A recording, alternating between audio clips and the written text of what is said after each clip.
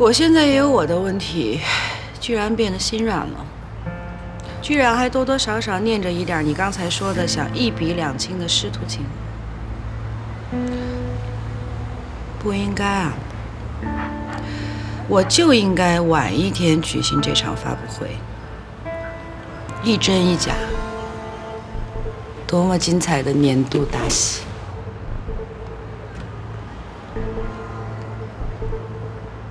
可能啊，你的推理啊、分析啊什么的是对的，但是你把目标锁定到我，是错的。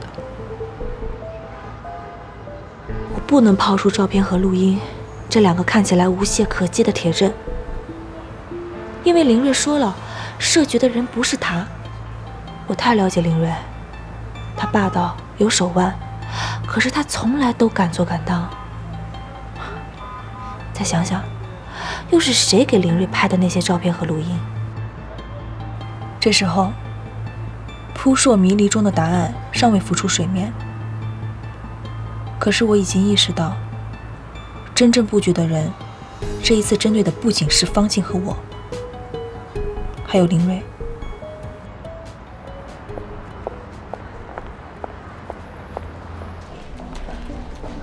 快，我上午给你的文件不寄了，给我。可是快递小哥很早就来了，这所有的快递都寄走了。寄走了？啊，走了多久？快3个小时了吧？快，把那个发货单给我，找出来。确定这个？是的。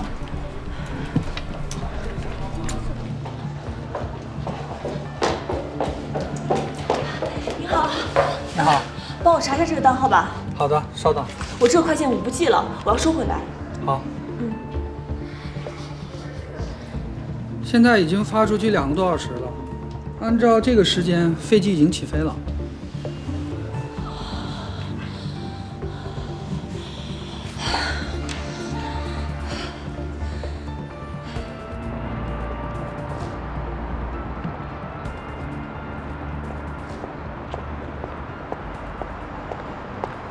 什么急事？说吧。今天我中午跟你说那些话，是因为我手上有证据。那就请你把证据直接交到法院，不要再耽误我的时间了，好吗 ？Jackie， 听我把话说完，行吗？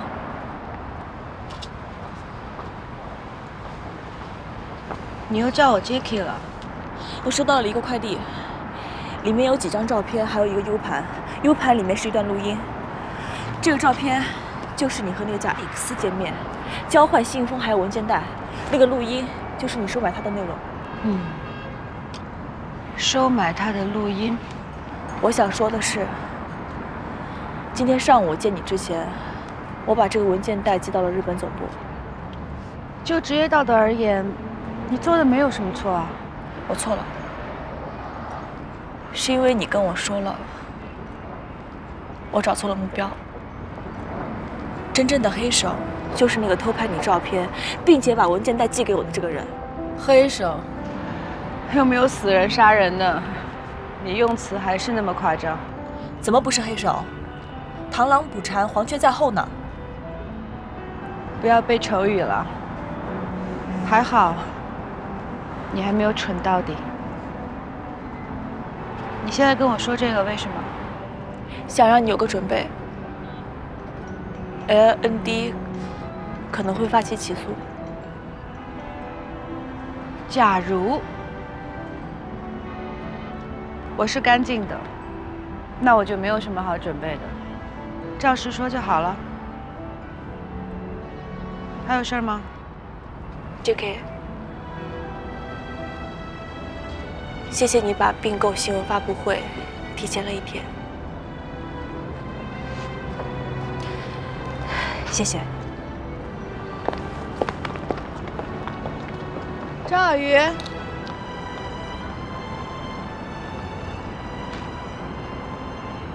我说不是我，你就信吗？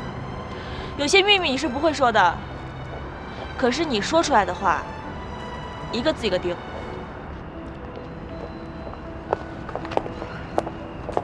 你要追查的黑手可能会把你逼到墙角，你想好了吗？我当然想好了。其实你很了解我，我和你很像，打死不投降。我是真的特别不喜欢解释，但是后面的话为了感谢你对我的信任吧。是贾里克斯来找的我，他说可以提供给我一些国际超模的私人号码，照片拍到的就是那一次。谢谢你为我破例解释。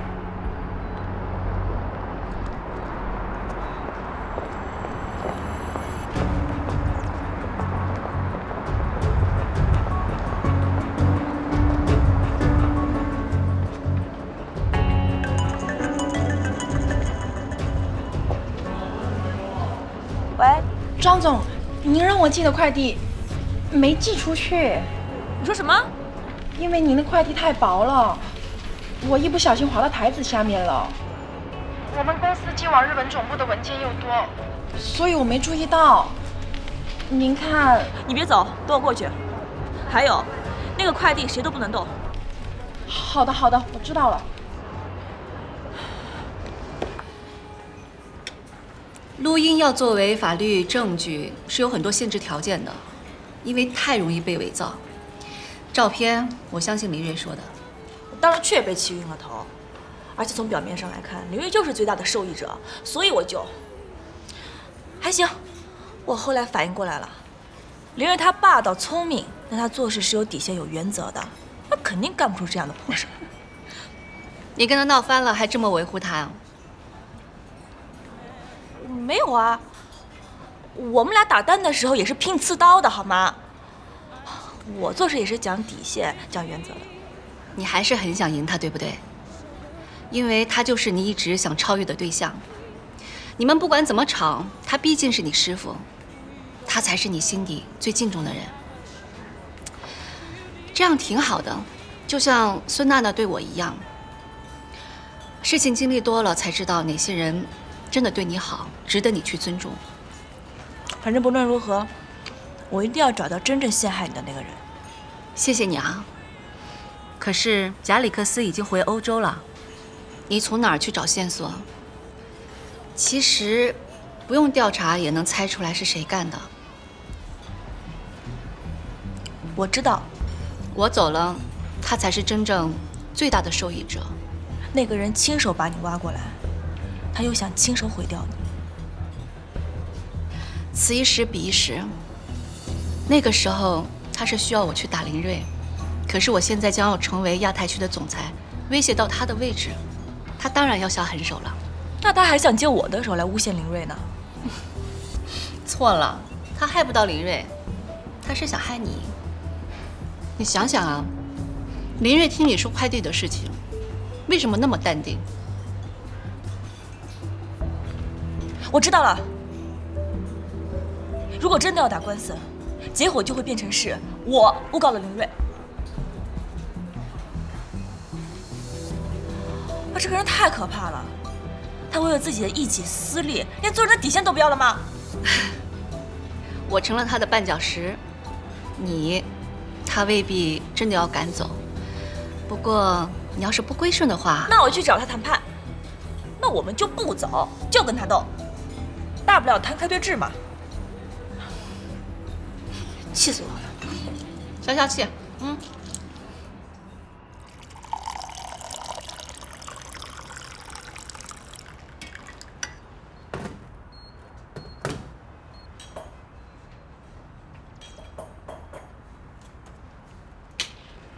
这张卡里有32万，剩下的钱我会陆续往里面打。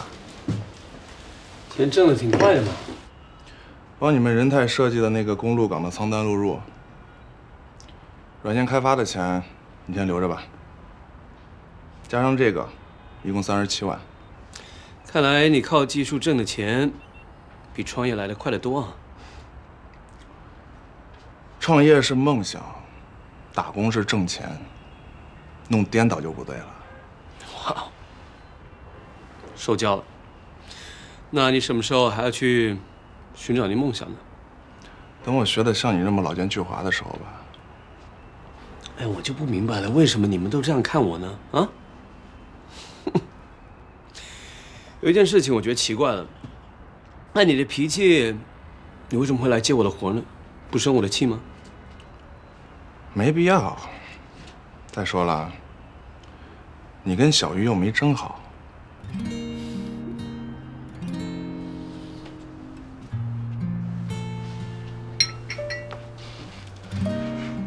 你怎么知道我跟他没有争好呢？那天的事情是我一时冲动，后来我就想明白了。我是了解张小鱼的，他要是真跟你好，也不会那么快。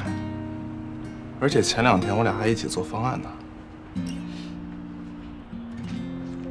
就凭这个，就这么简单，就认定我跟他没戏？还有一天晚上，我去找他，不巧碰到一出好戏。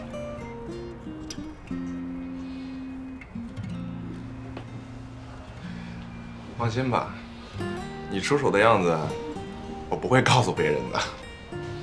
所以那天，你就是笑成这副蠢样子是吗？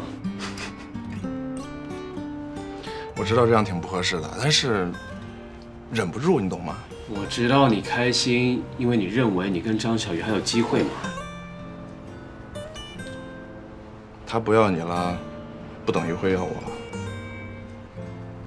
我伤还挺深的。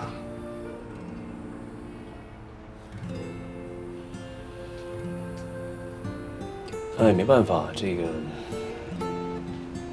也是你自己造成的嘛。不说这个了。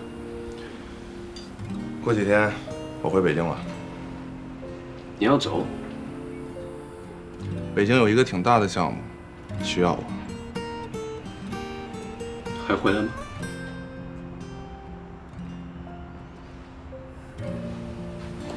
你跟小鱼呢，是彻底没戏了。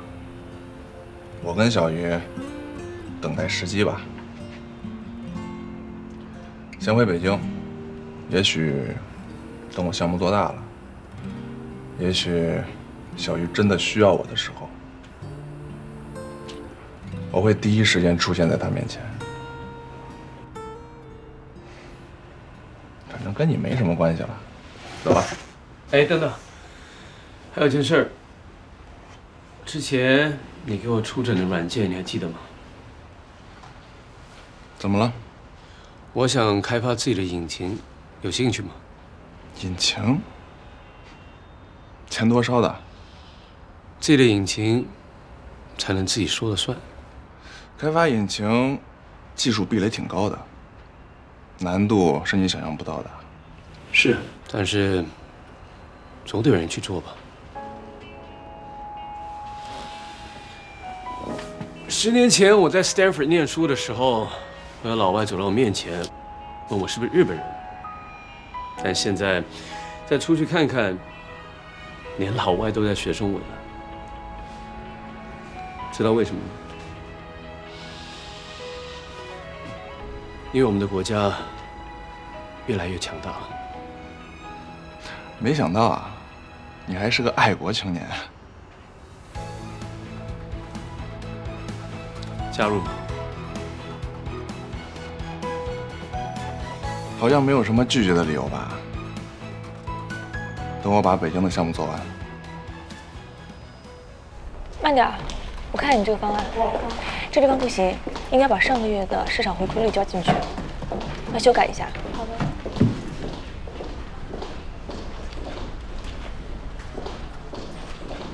等一下，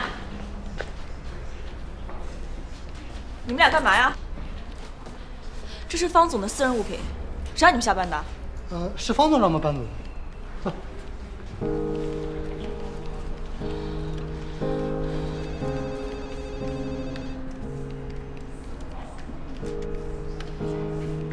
小鱼，半年之内2次辞职，看来我真的不适合这一行了。我们不是说好了吗？要跟Selina斗到底的。离开 SW 是被迫辞职，可这一次是我自己想辞了。其实我知道，总部未必真的说了要开除我的话。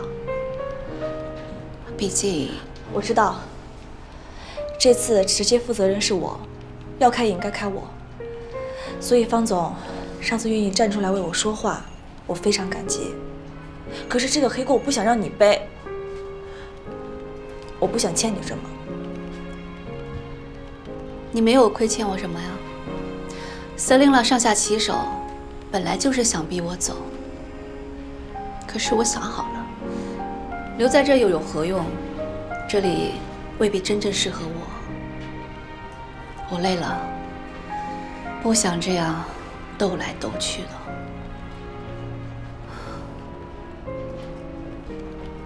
小鱼，你心中有坚持，其实我挺羡慕你的。我的性子呢？过去自以为聪明，可是现在看来都是假聪明。方总，这一次辞职，这几年之内就真的再也回不到这个行业了。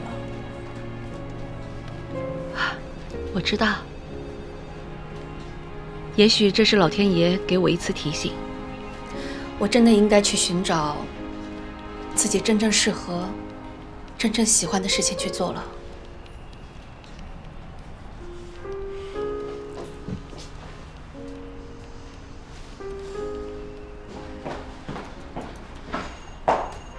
Jack， 你先出去一会儿，我找赛总。张小鱼，我现在正忙着呢，有什么事情等会儿再说吧。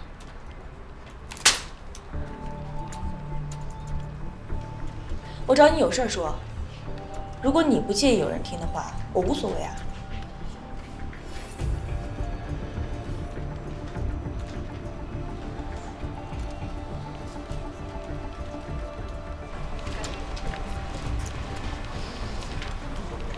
想说什么？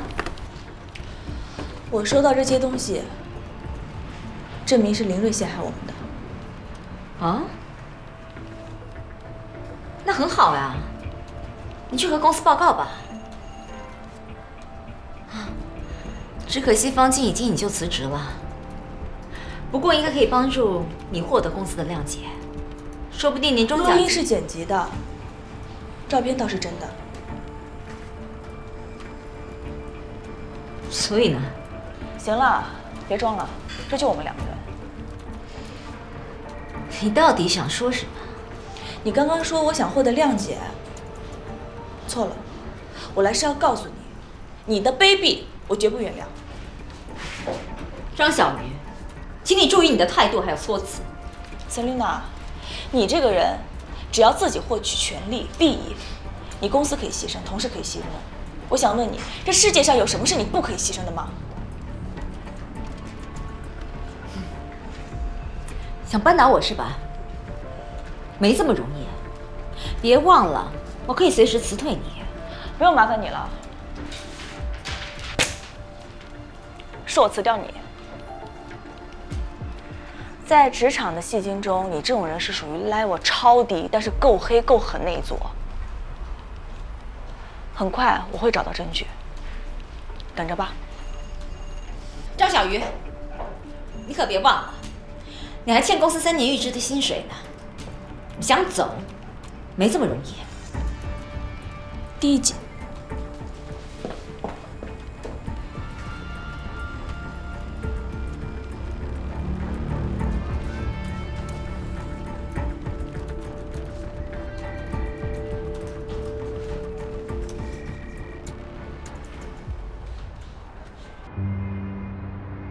这江水中湍急的漩涡真是难以预测，就像我的人生，打击总是猝不及防。在职场中的我，一味地追求胜利，在错误的道路上越走越远。现在的我必须承认，职场没有捷径，世间自有公道。我对不起我伤害过的人，他们原谅了我，我也不能原谅我自己。至于 Selina， 也自有她被惩罚的那一天。今后职场的一切与我无关了，我厌倦了。为了我的女儿，我要重新来过。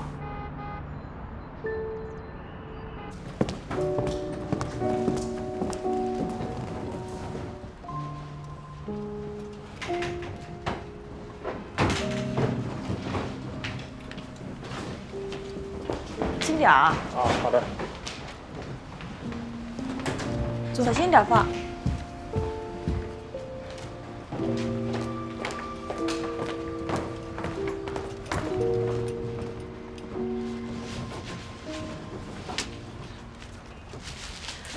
哎呦喂，这2把破椅子还搬呀？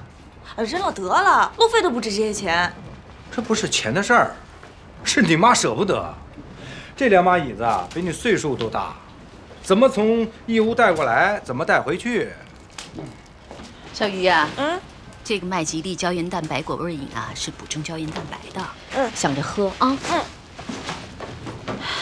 那这里边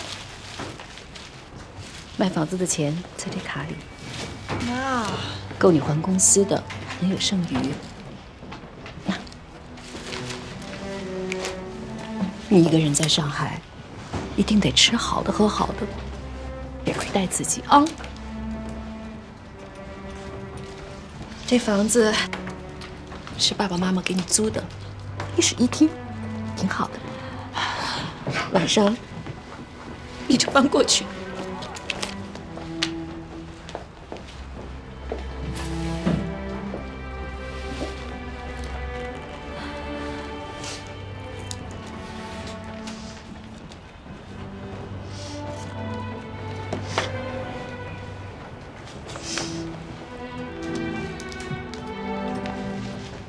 老张，你要注意身体啊！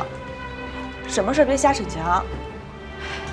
哎呀，你爸呀，咱们老家的产业园要请他当顾问，可激动的，昨天一晚上没睡觉，还在那想计划。我跟你讲，你今天血压一定高。你不让你自己高血压吗？你干嘛要熬夜通宵？别听你妈吓唬你，我血压好得很。你说，人家回去请我当个顾问，那是看得起我呀，怎么也得拿出点真东西，对不对？对对对，说什么都对。那你也要注意身体，乡下条件那么艰苦。乡下条件不艰苦，现在跟城里是一样的。政府啊，统一为那些贫困户都修了楼房了，通电、通气、网络都通了。所以我说你啊，得好好回去多看看，别吃水忘了挖井人。哎，这还没当上顾问呢，就开始给人上课了，找感觉嘛。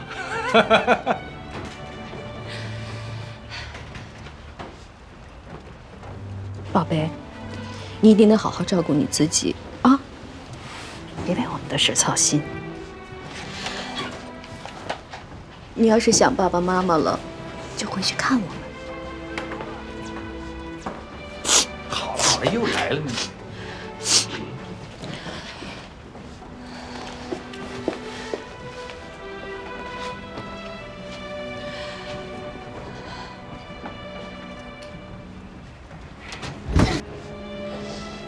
老张，你坐这儿歇着，歇着吧，我帮你弄。不累。什么不累？我让你歇着你就歇着。没事儿，这次都亏了你的2个朋友了，找了这家公司，免费送我们去一窝。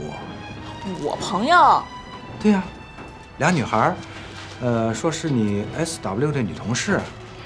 董小姐。对。还有一个呢？哎，在里边呢。在里面。啊？那你不跟我说？那你没问我呀？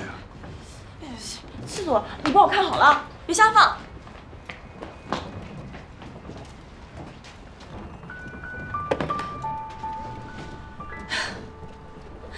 是你们。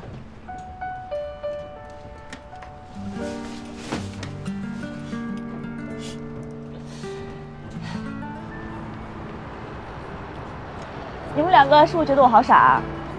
还好吧，那跟我比肯定是有一点的，主要你一根筋。我这2天快懒死了，连找工作的心思都没有。先找人吧，把气儿捋顺了，哎，就回到正轨上了。对，这话说的有道理。不过怎么找人啊？那个贾里克斯都回欧洲去了，找丹丁啊，把你的邮件发给他。算了吧，我以前是不懂，但上次金小贝说的对，这种事往大了说就是犯法。行了，我的事你们俩不用管了啊。真不给他一次机会了？坐牢的机会啊？不是，董小姐的意思是说，遇到喜欢的人不容易。小鱼，让你再想想。我知道他那么长时间，我真的上头心了，太累了。我们俩的故事翻篇吧，走。你好，先生，这边请。啊，什么事儿那么着急忙慌的啊？丁丁让我带话给你，如果你坚持不让步，他要签给别人了。哦，就这事儿。我知道他不想让我控股，但是商业谈判嘛，没办法，慢慢谈，大不了我加筹码。主要呢，我的第一诉求还是要控股。丁丁说你坚持要控股，是为了我。小妮子还挺聪明的。啊。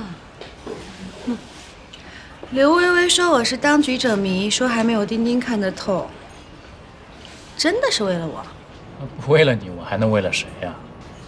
哎，你在 SW 现在做的那么不开心，你有没有想过根本原因是因为上头那帮老外打骨子里面看不起中国人？你现在是在带着镣铐跳舞，我想帮你把镣铐摘了。怎么摘啊？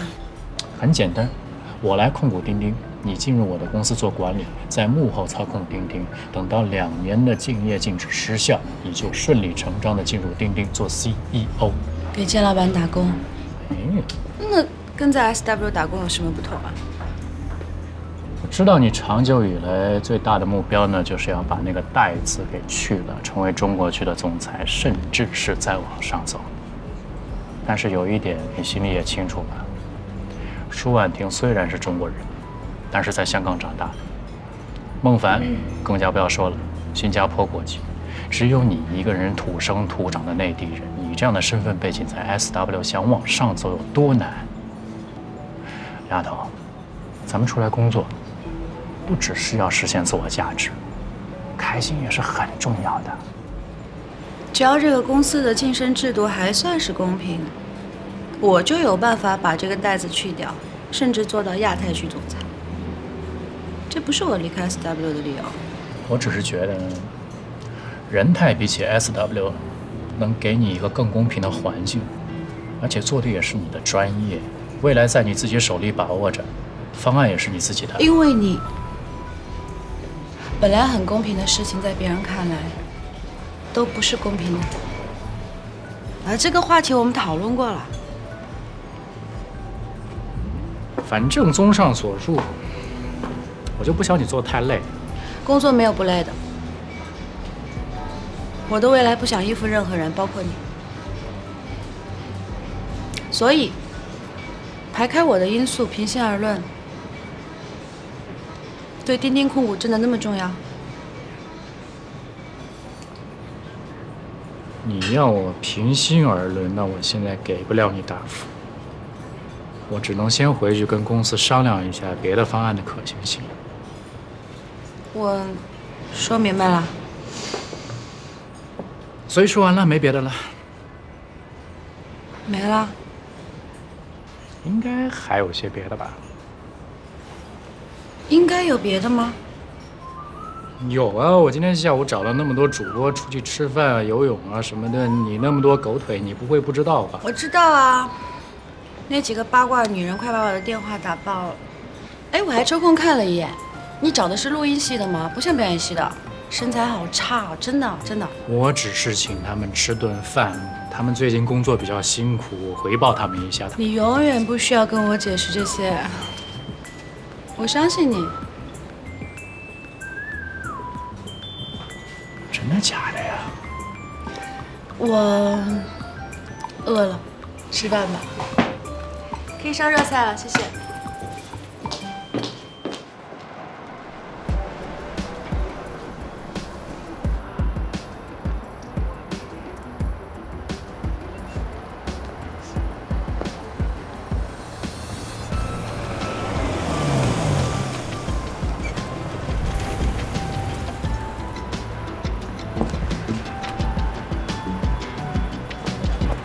您请。雷亚副总裁怎么也来了？不止这一点，后天的路演，大老板丹尼尔会在他的办公室看直播。成败在此一举。所以雷亚是孟凡的后台。是的，小心他。总部里有几个他的拥护者，不过你不用担心，我会支持你的。林，请你相信我。后天的路演倒是很像总裁换届的彩排。是的，你比我想象的还要聪明，但是我更加觉得他像前哨战。明年我要跟雷亚竞争总裁的职位，谁掌握了中国区，谁说话就更有力量。所以放心，我可能比你更希望你能够赢。明天的路演，我的方案会赢的。好，但我有一个要求，不要透露最终方案，仓促留到明年。你看这边的价格是不是要修改一下？对，跟那边再协商一下，然后修改一下，好吧？谭总，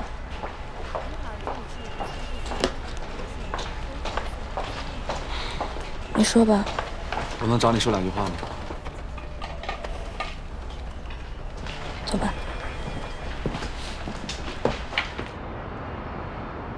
你瘦了。这就是你要说的。我明天就要路演了。我知道。这不是一个简单的路演，这是一个竞赛场。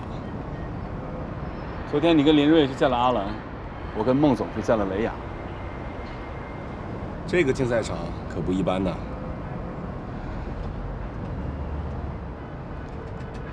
是你自己要来找我的，还是孟总要你来的？是孟总。美男计啊！我算什么美男？我内心也想来找你，已经不是一天这么想了。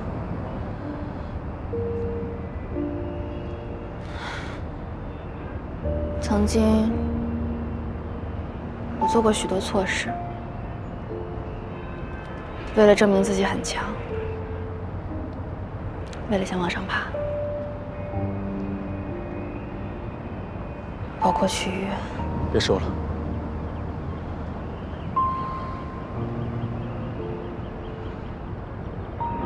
从那个时候开始，我就发誓，我再也不会做有一天会让自己后悔的事情。不是什么东西都可以用来牺牲的，这是你教我的，谭维伦。可现在，你却要我再一次背叛。你已经不是以前那个谭维伦了。小肖，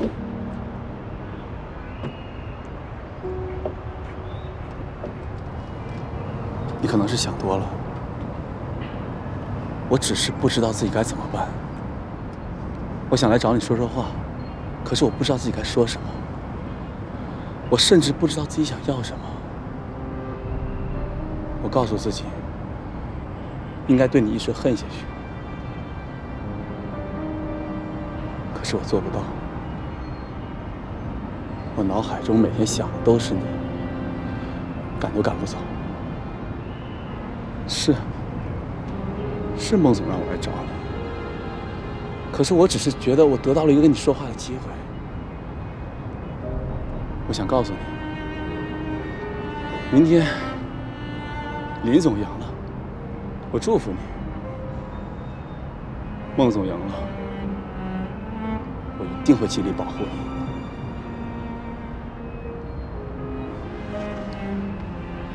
是你宣布的，我们已经分手了。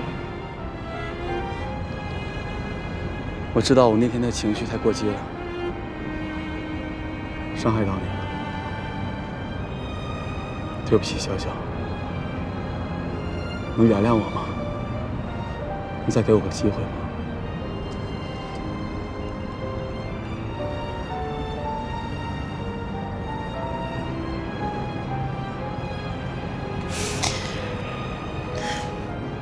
其实，我上次去医院就是做了常规的检查，我们的孩子还在。真的吗？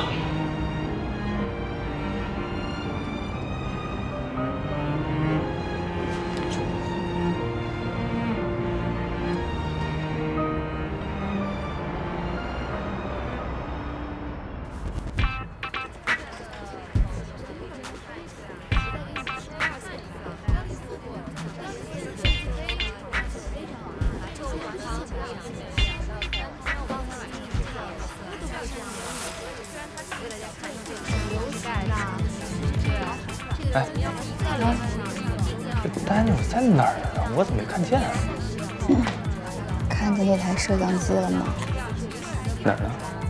左边那个。啊。丹尼尔在巴黎直播看着我们。左边。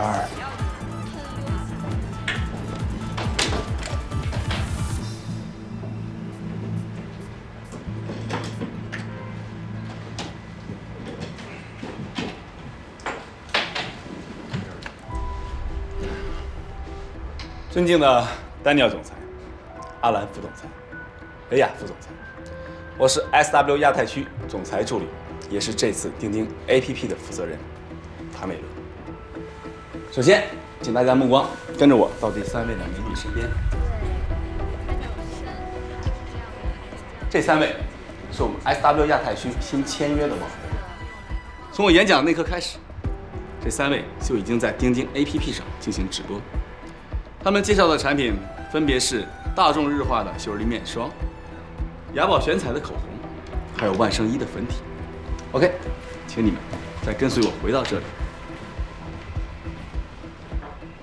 这里是钉钉 APP 的大数据，大家可以清晰地看到，在不到1个小时的时间里，这3位网红获得的点赞数和评论数已经过千。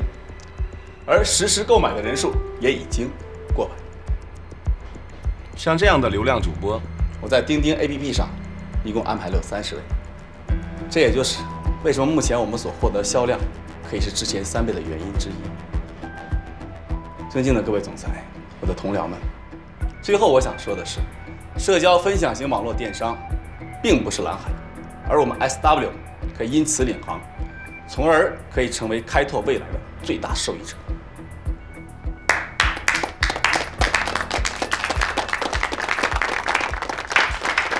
秦总，很精彩这个项目，无论是已有销量，还是对未来的规划，亚太区的表现都很出色，祝贺你们！我听说这个方案从策划开始到具体实施，都是中国区代总裁林睿一手完成的，所以我想问问林睿有什么补充吗？对不起，林睿不是评审和项目负责人，我觉得他不需要补充什么。阿兰，看看你面前的数据，还不够好吗？是的，不够好。那么，请问林总，哪里还不够好？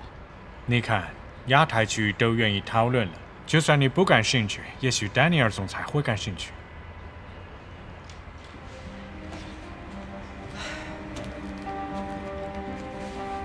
谭总助签约的这30位网红，只是贴着 SW 标签的柜台导购员。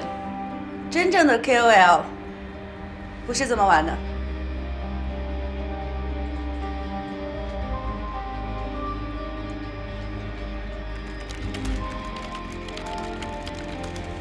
好了，一切 OK。Okay, everybody, let's do it.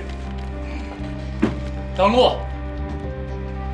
KOL 是所有的美妆平台最重要的带货手段之一，其核心的条件包括了令人信服的身份、诚信可靠的口碑以及制造话题的能力。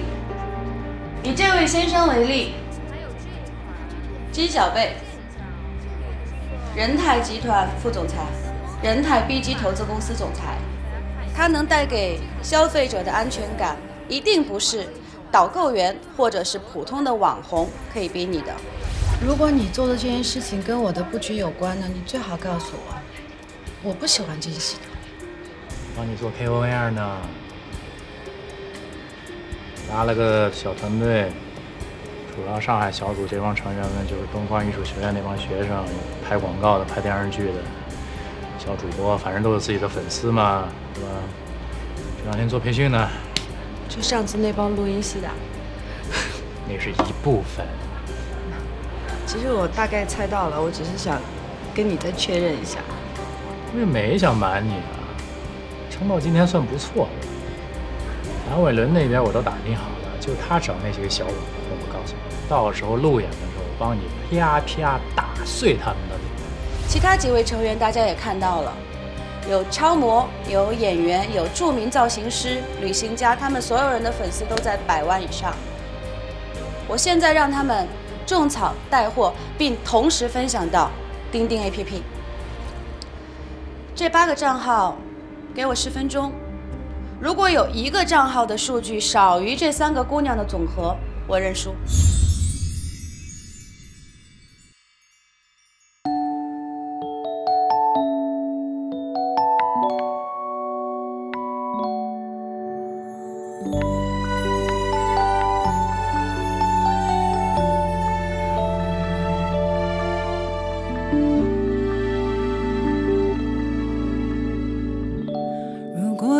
虫填满这夜晚，如果前方在烟火弥漫，你牵我走到微光，眼中有璀璨。坐在屋顶上，仰望多少星光，若流星带重重的愿望，是否能带我一起追在你的心上？如果我在陪伴人来人往，你在世界流浪，有没有一个多风的客栈，变成遇见那个港湾？时间给了我激动的臂弯，你温柔的泪光，我会在下一个季节里删去关于想念的酸。那片夕阳静静留在肩膀，你的笑像有故事分享，让让我忘了漫长的平凡，回忆滚烫。如果我在陪伴人来人往，你在世界流浪，有没有一个多风的客栈，变成遇见那个港湾？时间给了我几段